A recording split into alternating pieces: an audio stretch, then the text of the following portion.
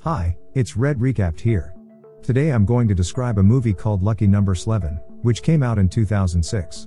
There will be some spoilers in the following, so let's begin the film without further ado. In the opening scenes, a bookie is about to enter his car but is immediately killed by an unknown man. The killer then steals the ledger and leaves. In the meantime, another killer goes into an office and stabs two guards in the throat. Immediately afterwards, the killer throws the bookie a baseball straight in the face and kills him. The killer steals the ledger and leaves. The action shifts to a train station, where a man, Smith, talks to a young man, Nick.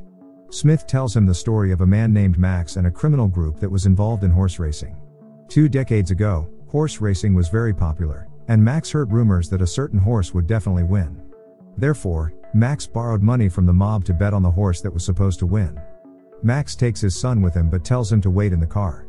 The son is not happy to learn that his father is gambling. However, Max explains that the money he's going to win will pay for his college education. Max naively listens to the rumors but doesn't know that the horse race is actually staged. In fact, the horse he bet on fell in the middle of the race.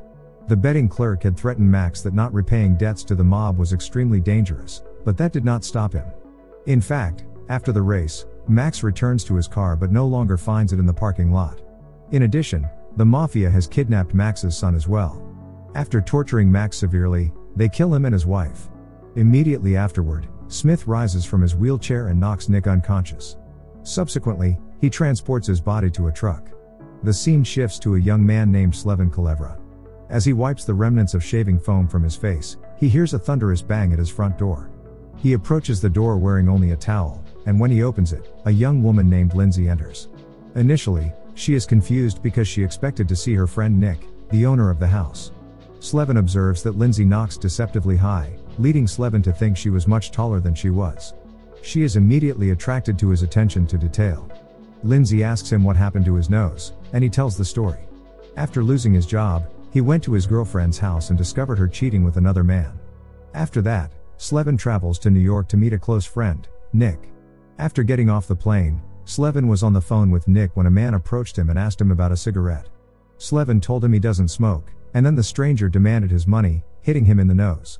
Lindsay claims that the robber did not steal Slevin's luggage or his beautiful watch. Here, Slevin is charmed by Lindsay's shrewdness and attention to detail. The woman then demands to know Nick's whereabouts, to which Slevin replies that he has not yet turned up.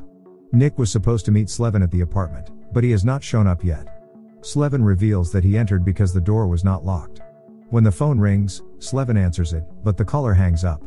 Lindsay immediately dials the return number of the call, then states that she dialed the wrong number and tells Slevin that the call originated from the Hotel Cheval. She now states that they need to find out who called. She calls again and is connected to the same hotel. Lindsay fears that Nick is in danger and that the anonymous caller from the hotel may have provided a clue. Lindsay has a great time playing detective, but she has to go to work and rushes out of the apartment. After she leaves, the doorbell rings again. Slevin rushes to open the door, thinking that Lindsay has returned, but 2 henchmen who work for someone known as the boss enter. The 2 henchmen act aggressively, thinking that Slevin is Nick. Slevin claims that they got the wrong guy, but unfortunately he cannot prove it because his wallet was stolen. However, the henchmen are ordered to kidnap the person who lives in this apartment. So they do, and after punching Slevin in the face, they kidnap him and take him to the car. The boss resides in the penthouse of a secure building and is the alleged head of a huge criminal organization. Slevin tries to act smart when the 2 start talking and begin a cat-and-mouse language game. Eventually, the boss reveals that Nick owes him $96,000. Since Slevin does not have this amount, the boss makes him an offer. The boss had a son whom he loved dearly, but he was killed by a rival criminal, Rabbi. Therefore, Slevin must do the boss a favor and assassinate the rabbi's son. His son is known as the fairy because of his homosexuality. Slevin has no choice but to obey, and he then leaves with the henchmen. At that moment, the boss starts talking to Smith, a hitman, and we find out how things really are. In reality, the boss hired Smith to kill the fairy, but they need Slevin just to put all the blame on him. 2 men hiding inside a vehicle disguised as a plumbing truck photograph Slevin as he is led out of the building. At that moment, one of the men told the other to contact a detective named Brykowski. Slevin returns to Nick's apartment. Lindsay arrives with the intention of transporting him to the Cheval Hotel and continuing the investigation. Lindsay knows a hotel employee who can find out who called the apartment. She notices Slevin looking intently at the newspaper he has just picked up. On the front page is news of Hopkins' disappearance, which is ironic since Hopkins is suspected of being involved in a series of other mysterious disappearances. Lindsay's phone rings in her apartment, and she rushes to answer it, believing it to be the hotel employee. When he goes to open the door, he is greeted by two Hasidic-looking men who tell him that Shlomo wants to see him. Slevin tries to explain that he does not know anyone named Shlomo, but he receives another punch in the stomach and is taken, this time, to visit the rabbi. In the car, Slevin notices that the boss's building and rabbi's building are in front of each other. The henchman relates that the rabbi and the boss were once partners and even close friends, but one day they turned on each other and tried to kill each other, and neither has left the building since. Later, Slevin is brought to Rabbi, and their conversation turns into another game of linguistic cat and mouse. Eventually, the rabbi informs Slevin that he owes him $33,000. Slevin tries again to explain that he has the wrong person and that Nick is just his friend. However, Rabbi gives him 48 hours to collect the $33,000 by any means. After Slevin is escorted away, we find out that Smith is playing a double game and collaborating with the rabbi as well.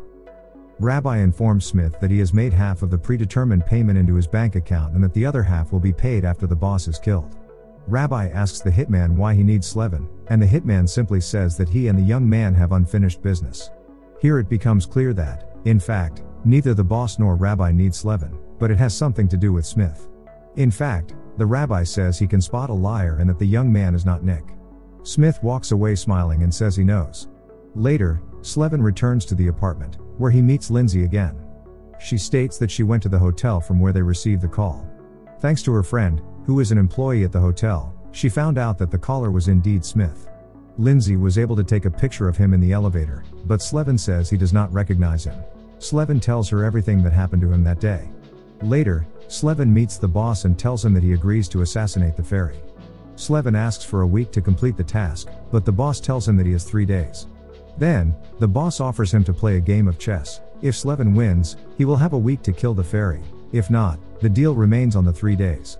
As they play, the boss informs him that the fairy is protected by very competent bodyguards, former war veterans. In addition, the fairy has an amulet around his neck.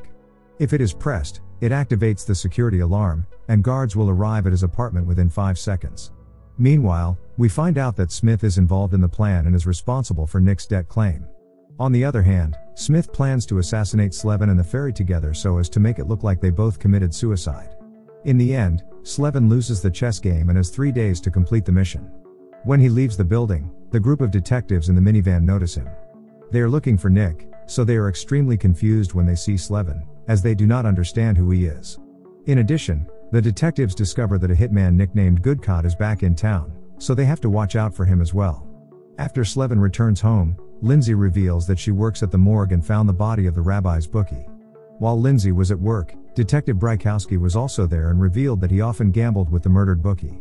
Lindsay thinks that Nick escaped and framed Slevin. According to her, Nick paid the stranger on the street to steal the wallet with papers from Slevin. Lindsay affirms that Nick killed the two bookies because they were the only ones who knew his face. Later, Lindsay says she has to go back to work and invites him to have dinner with her later. That night, as they dine at the restaurant, Slevin notices that the fairy is also here. When the fairy goes into the bathroom, Slevin follows him.